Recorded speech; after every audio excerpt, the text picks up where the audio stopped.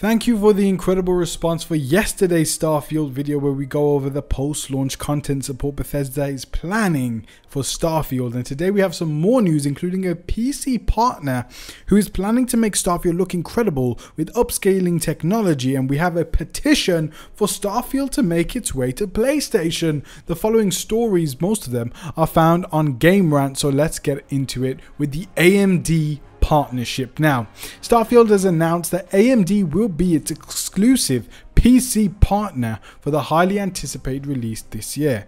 AMD claims that it has worked alongside Bethesda to optimize Starfield for Ryzen 7000 series processors as well as Radeon 7000 series graphics.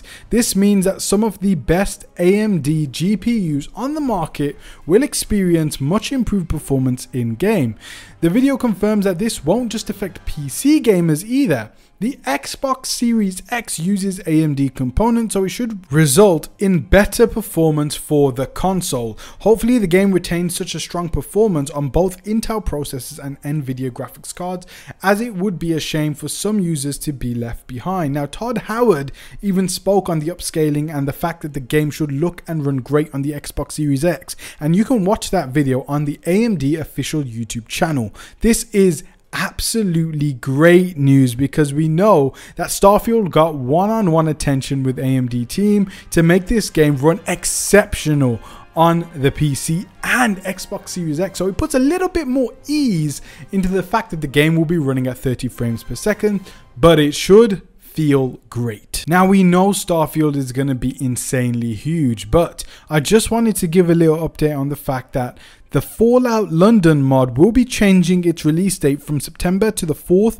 quarter of 2023, being either October to December time. It's a great move by the Fallout London team, as all eyes and hands will be on Starfield, but if you want to carry on that Bethesda style game experience with something new and want to move to Fallout, you can do that after you've played a lot of Starfield by the time Fallout London mod comes around. Now, speaking of mods, we spoke in yesterday's post-launch content support video about how mods are going to carry the game for the next 10 plus years, and we got this interesting article from Game Rant that I just want to touch on here, speaking on how Starfield will be a modder's paradise. Now, Todd Howard confirmed that official modding tools will be facilitated to modders, as well as half of over the top 10 largest modding communities on both Nexus Mods and ModsDB, the two biggest websites in the niche, revolve around Bethesda games. There's little doubt that Starfield will enjoy a massive influx of unofficial content from the moment it hits the market. The modding floodgates are expected to open with simple weapon and equipment additions,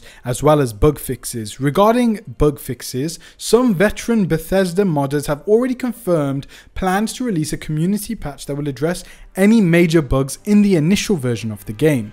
Remember that a lot of these mods will be available on both Xbox and PC, so it's exciting to just get that confirmation that, of course, these modders have massive plans for the mods on Starfield already, which will be absolutely game changing. But do you know what else is game changing, but in a bad way? Digital codes. And not just digital codes, but the fact that you're going to replace a physical disc with digital codes. Now, we got a official tweet from Bethesda stating that none of the physical editions of the game will have an actual game disc, which I absolutely hate. Now, the Bethesda tweet read, "Hello, all physical editions include a code for the chosen platform. There are no physical discs." Now, this was by @Bethesda support. Now, the tweet was taken down, but it seems this may be the direction Starfield is going in, and other games will follow suit. It seems we are getting closer and closer to the non-existence of physical game discs. If it's already starting now, then I can see the next Xbox and PlayStation 6 maybe not having game discs at all. I really hope that this is not the case, but with new releases, it's getting harder and harder to find stock for certain physical releases too. Now, let's go on to the PlayStation. Now, there's a petition for Starfield to be made a PlayStation 5 exclusive. Now, this is kind of a troll it's a troll petition made by a user, and the reason why they have made this petition is because they claim that the game would indeed perform better and run better and sell better on PlayStation, and then incorrectly spells Phil Spencer with 2 L's, Spencer's name, when specifically calling the head of Xbox out for taking them away. It's just a funny little story that you can read on Game Rant, but it's even more funny because apparently Sony were actually pushing for Starfield to become a PlayStation 5, probably timed 1 year exclusive, before Xbox bought Bethesda. Now let's move on to Outpost building and the fact that Outpost may be huger than expected, with Reddit user PackDog1141 noticing something in the 40+ minute showcase during the section about how to customize the player's outpost. As one of the outposts is being built, in the bottom left corner of the screen it's revealed that despite the many sections of the base that have already been built, only 10% of the build limit is being used. This is a major improvement compared to some of the Bethesda's other games featuring base building. PackDog1141 posted their finding on Reddit and pointed out how huge these areas may be in the final game, but the response to this in his comment section may burst the bubble of some of the fans, according to Game Rant. Keep in mind that interior decoration might add to the build limit as well, and from that we may see that this overbloats that 10% limit, but of course we won't know anything about this. Only the developers know how far, how long, how far and wide does this build limit stretch to, which we will find out when the game is released for the 5 days early access with the premium and collector's edition. Speaking of editions, we got that beautiful Xbox Starfield limited edition controller with also a Starfield limited edition headset, which I have no real interest in that headset, but it still looks decent.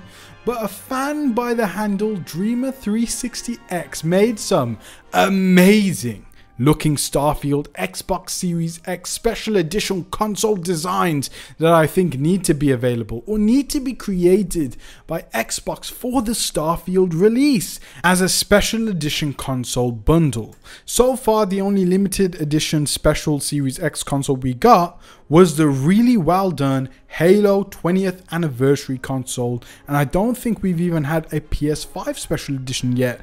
But that's going to be it for this video, and I'm so glad that we get that AMD special access to the Creation Engine 2 to make it as great as possible on not only PC but the Xbox too. I'm very excited for the future of Starfield. I'm very excited for all this new news, this AMD partnership, the Outposts maybe being bigger than ever expected, and the post-launch content support, which you can go ahead and watch that video right now. I'll leave it in the description and the comment section below. And if you enjoy these Starfield videos, I'll try to do my best to make a lot more. I'll do breakdowns, I'll do things that you may have missed, but we also talk about the Elder Scrolls 6 on this channel, which I'll leave videos to in the description and comment section below. We talk about Ghost Recon, we talk about the future of the Star Wars games, and just the amazing amount and incredible amount of Star Wars games that are in development right now. We've got so much games to talk about, so much rumored games, so go ahead and watch those videos on the channel. If you like Far Cry, if you like Ghost Recon, if you like Splinter Cell,